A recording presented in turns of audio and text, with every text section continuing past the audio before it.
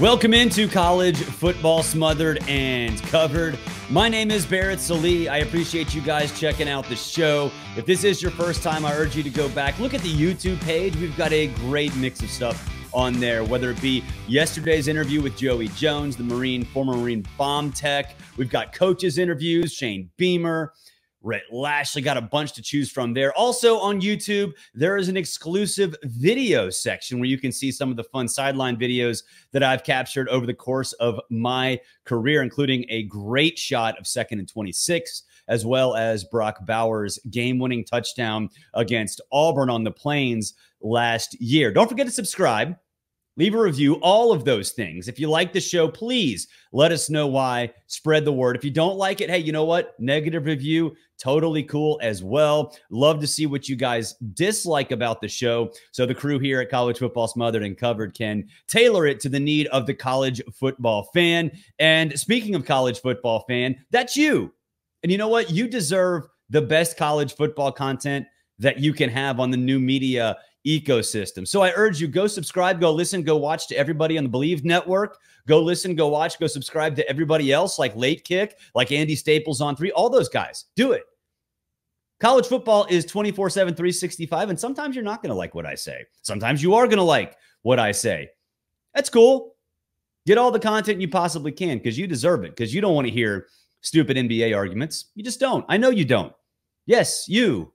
Looking at you. I apologize for the late start to today's show. My son has been having some elbow issues. My 12-year-old took him to the orthopedist today. Luckily, not a big deal. Just need to rest it for a little bit before we head to Cooperstown to the big tournament up there in mid-June. So apologize for that. Plus some issues in terms of health. Not anything bad. Just felt like crap today, man. So we got a late start to the show today. Hey, reminder, this show brought to you by Bet Online, your #1 source for all summer sports this season, whether it be Major League Baseball, NBA, NHL playoffs, golf, and more. Get all the latest stats, news, and scores available for your favorite teams right there at Bet Online. Get the latest odds and lines, team matchups, player props, all that stuff. Head to the website today, betonline.ag, or pull it up on your mobile browser. Bet Online, where the game starts. Don't forget, you love college football. You love apparel. That means you can go get this great t-shirt from Colorado, from Breaking T, Culture. You can judge for yourself what culture means at Colorado, but it's there. Go to breakingt.com/smothered and covered. breakingt.com/smothered and covered. You can get this guy. You can get anything for your team as well. Breaking T, they specialize in wearing the moment. So if something viral happens, something that everybody's talking about on the internet, bam, an hour later, it is up on Breaking T. So I'm going to call this show the Get Angry Show because it is time for the post-spring top 25. If you follow me on Instagram, you've probably already seen it because I put it up just a moment ago. But it is time for the top 25, at least my top 25 in college football after spring practice. We're going to go through all of them. But if you're only listening, I'm just going to run through them real quick. We're going to go through all of them. We're not going to have analysis on all of them, but we're going to go through all of them. So here we go. #1, Georgia. #2, Ohio State. #3, Texas. #4, Ole Miss. #5, Oregon. #6, Michigan. #7, Alabama. #8, Notre Dame. #9, Utah. #10, Clemson.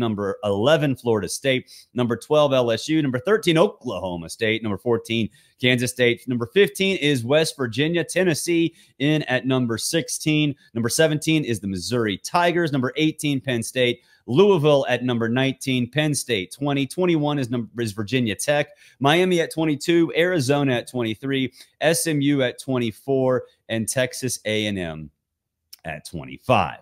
So I know your team is underrated. Even if you're Georgia and you're #1, you're probably still mad that they're not higher. Like the gap between them on the graphic is not bigger. But look, it's so hard to judge the top 25 teams, even now, because we've had so much player movement, right? So, but we all have to have them. We all have to have them because that's our jobs. And that's why you see Magazines come out later. Preview magazines were already hitting the shelves 10 years ago. Now we're just trying to figure out exactly who's on what roster. So this is obviously subject to many, many changes because there are a lot of guys who aren't even committed that are in the transfer portal. There are team players that aren't even on campus yet. But so this is subject to change after change after change. But May 8th, 4:07 Eastern time. That's when I have this top 25. So we'll go through. Georgia over Ohio State. And I kind of was back and forth on this. Now, Ohio State fans got furious with me after I released my post 2023 college football playoff prediction for the 12-team playoff because I didn't have Ohio State in it. Well, they didn't have Quinshon Judkins. They didn't have Caleb Downs. They didn't have a lot of these dudes that transferred. Now you look at all of this stuff combined with the players who stuck around like Ibuka and some of these other guys on defense. That to me is a perfect storm for Ohio State. And that's why I considered them at number one. Didn't put them there because I'm not necessarily sold on Will Howard, but you always have to look at the teams that have that hashtag unfinished business, right? Where they have seniors or players who are draft eligible decide to come back because it matters. Winning a national championship matters. We saw this with Clemson going into the 2018 season with that defensive line, Christian Wilkins and that crew. We saw this with Georgia going into the 2021 season with Jordan Davis and those guys.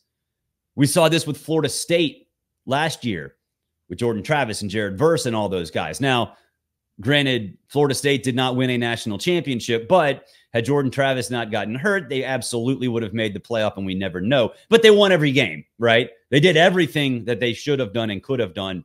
So you throw them in the mix too. And Ohio State's got that attitude. They've got that attitude. I love the running back core. Now, I think Travion's better than Quinshon, but you put them together. Woo, buddy, that is a dangerous, dangerous backfield.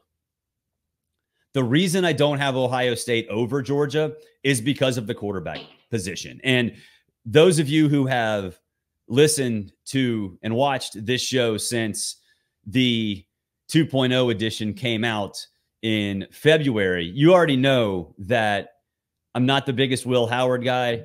I think if Ryan Day starts one of the young guys or even Devin Brown, that they can win a national championship. I don't think they can do it with Will Howard. I don't think he's a competent starting quarterback. He was not going to start at Kansas State. So that unknown was why I was reluctant and didn't put Ohio State number one over Georgia. And I've seen some people, they actually have Ohio State over Georgia, which, I mean, honestly, if you're a Will Howard person, fine. If you are, and putting them at number one, I think makes a ton of sense. If you believe that, and if you believe that I'm wrong, fine. But Georgia at number one, it's there. I don't want to get too deep into analysis because there really isn't anything to analyze. Georgia, deep, talented, good, experienced. That's it. Carson Beck, I think, will take a massive step forward this year.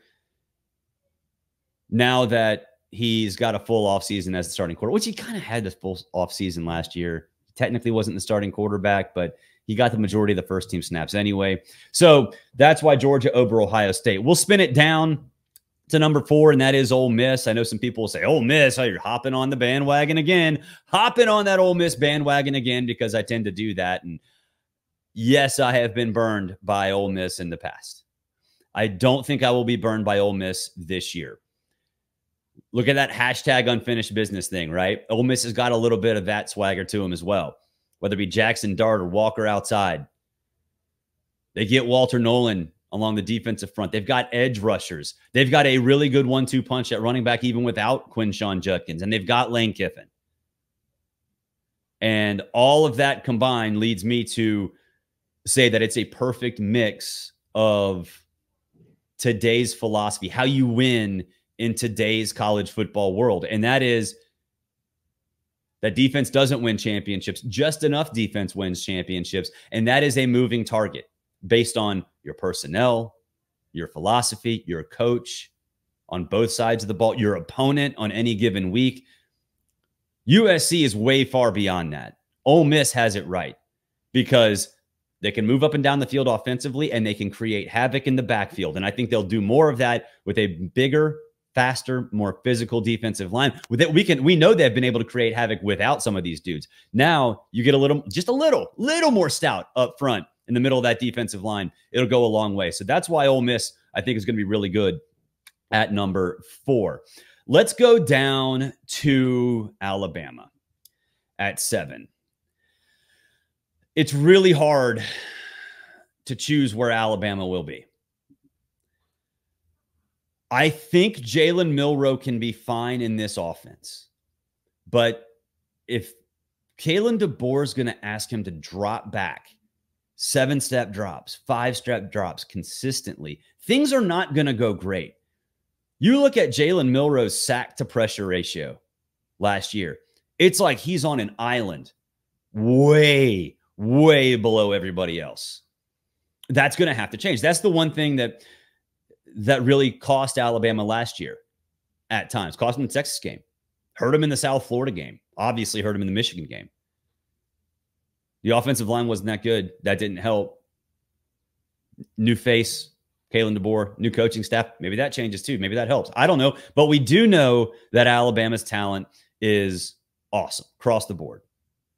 Depth maybe not there as it has been in years past.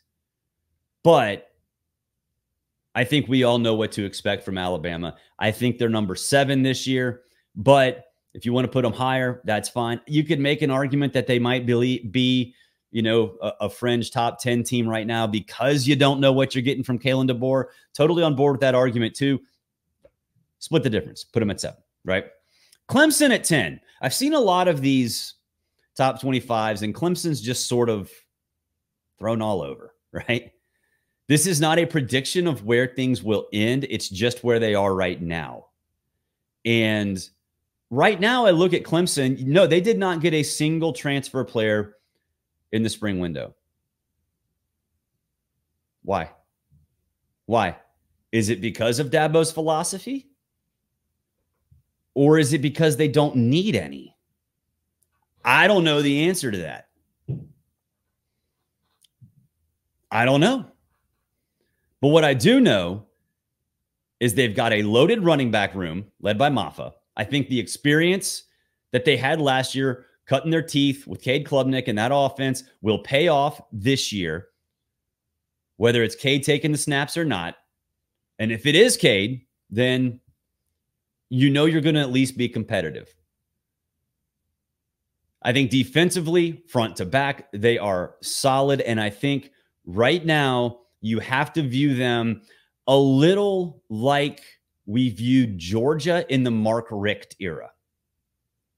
And I know that might sound like it's an insult to Clemson. And sure, it's not what it used to be at Clemson. But it's still one of those things where, okay, 9-10 wins.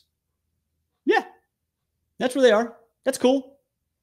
Bad year. Top 10 team. Fringe top 10 team. They've got the talent. We know they've got the talent. We know they can do it. We've seen them do it. So I think this idea that Clemson has just fallen off the map. I mean, when rock bottom is what they had last year, the experience they gained and the personnel that they had on that roster that stuck around will be able to take a small step forward. And if they take a small step forward, they're a top 10 team. They're a top 10 team. So I'm fine with it. I'm fine with it. Oklahoma State at 13. Oklahoma State at 13. You guys saw my way too early college football playoff 12-team predictions when I was still at CBS back in January. I had Oklahoma State number 4. What? Oklahoma State number 4? Well, yeah. I have Oklahoma State as a top 15 team. Now, I have Utah as a better Big 12 team right now. Why? Because Cam Rising seems like he's okay. That was the sort of the thing you have to look at. Say, okay, what's Cam Rising going to be? But Oklahoma State's still going to compete with with Utah for the Big 12 championship. I think those two will match up in that game, and the winner will get a top 4 seed. And you look at Oklahoma State, they've got all the makings of a team, a Mike Gundy team that can make a run. Loaded with experience on the offensive line, all over the place. Maybe the best running back in the country with Ollie. Experience at quarterback. Returning power on the defensive side of the ball all over the place. And for whatever reason, Mike Gundy in our business is kind of viewed as he's kind of a polarizing figure. I don't get it. But what I do get is that he's still a damn good coach. And when you've got all of this mixed together, when you've got the ability to run the dang ball over and over and over again, and you have a quarterback who's not going to make mistakes, you're going to do all right. So top 15, absolutely. If Oklahoma State is not in somebody's top 15, then you need to question that person's sanity. Because that team has all of the makings of a Mike Gundy special. All right, moving it down to West Virginia at number 15. I'm talking about West Virginia a little bit in this because my good friend Mark Bowman of MLB.com, who covers the Braves, that's all we talk about in the press box is West Virginia football. We had Neil Brown on the show. Neil Brown does a great job. But you look at their offensive line, players everywhere. Garrett Green, probably the best quarterback you've never heard of. And I think that defense will take another step forward. They've simplified things. They've been working on fundamentals this offseason, and I think that'll pay off big time. So just wanted to mention West Virginia because Mark Bowman, I know you watch this show all the time, and next time I see you in the Truist Park press box, I know you're going to ask me about it. All right, moving down. Why Missouri at number 17? A lot of people have Missouri higher than that, a little higher. I mean, they went to a New Year's Six bowl last year, and they were great, and Eli's done a great job. Brady Cook is there. Luther Burden is there. Awesome. Schrader's not. That's the thing is, okay, what made everything click? What made everything click?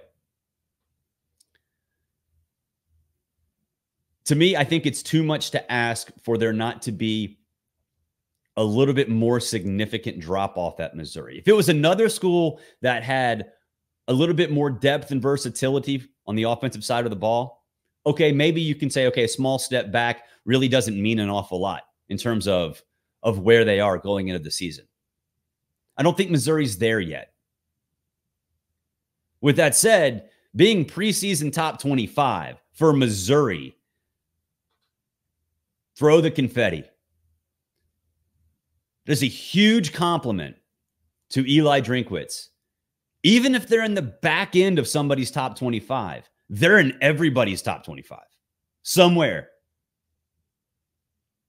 So if you have some level of consistency at Missouri, you deserve a raise, you deserve an extension, and you deserve everything else that's coming to Eli Drinkwitz.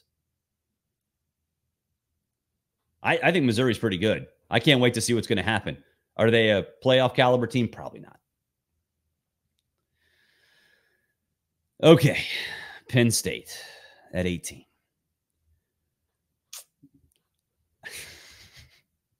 What's with the Drew Aller love? I mean, did I miss something? What's with the Drew Aller love? He struggled in the spring game when they blew the whistle when anybody was within the same zip code. He couldn't complete a long pass to save his life last year. Is he going to take a step forward? Why? Why? Where? Why? Tell me how. Tell me why. Tell me why. I want to know. Anybody? Anybody in the comments? Bueller? No? Nothing? I've seen some top 25s that have Penn State in the top 10. And I'm kind of scratching my head saying, why? Like, what's the reason for that? And I guess it's knee-jerk reaction. I guess it's this idea that James Franklin is an elite coach. He's good. But does he deserve the top 10 benefit of the doubt? I don't think so. especially with a quarterback who has not proven that he is anything close to what we thought he would be. So Penn State fans probably get mad at me. Kevin McGuire, if you're watching, formerly of College Football Talk, I apologize. Nishan Gandhi, I apologize. But you can still book travel with my wife. Disney trips. All right, before we get out of here, we'll go 24 and 25. SMU at 24 and Texas A&M at 25. All right, we'll start on the back end. Texas A&M at 25. Who is Connor Wegman? Who is Connor Wegman? That's a very simple question with a very complicated answer. Ultra talented kid, injured. What is his 100%? Is his 100% what it was going to be? Or did that drop down after a couple of seasons? Even if it's a little bit. But if he's what he's cracked up to be with that receiving core, Texas A&M is going to be good. I know what you're going to say. Oh, God, here we go with the Texas A&M love. Texas A&M winning the offseason. No, I have him at 25. And ask any Texas A&M fan. They hate me. They hate me because I was down on Jimbo Fisher every single season. I was right, by the way.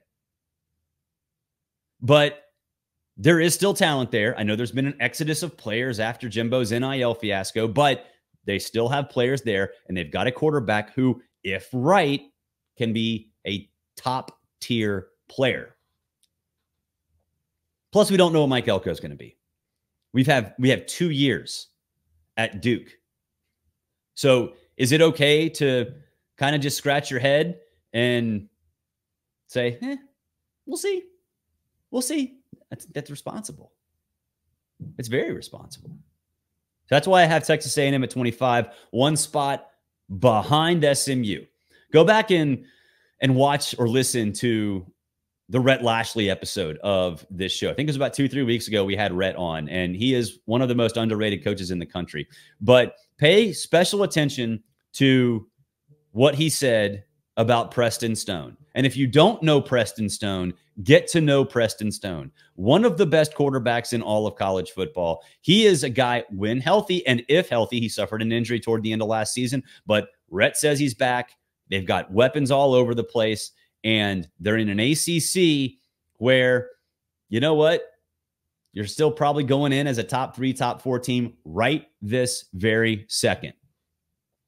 So I'm excited to see what SMU can do. I mean, there are, and look, I don't want to name names because, like, I'm friends with these people, right? There are people in this business that don't have SMU, like a lot of people that don't have them in their top 25. In fact, I don't really know of anybody that has SMU in the top 25. You should. You should. Because that's a 9-win football team. That is a 9-win football team. If Preston Stone is back and Preston Stone is near 100%, and talking to Rhett, sounds like that will be the case. That will do it for this edition of College Football Smothered and Covered, brought to you by BetOnline. Make sure you go to betonline.ag, get your player props, get your bets, all that stuff. Go to BetOnline. Mobile device, web, betonline.ag, where the game starts. Apologize for the late show today. Like I said, lots of personal stuff, whatever. But share the show. You already know how to get podcasts, whether you're watching on YouTube or Rumble or Apple or Spotify or wherever. You know how to get this show. Your neighbor, your friend, your uncle, your dad, your mom, they might not. So make sure you share this show with them. Tell them to write a review. You write a review. Tell them to give us 5-star. Why don't you give us a 5-star or a 1-star, whatever. But you deserve the best college football coverage in the new media world in the offseason. And I think the crew here at College Football Smothered and Covered do all we can to make that happen, and I know everybody else does across the Believe Network and everywhere else as well. So make sure you go check those guys out. Until next time, have a great day, everybody.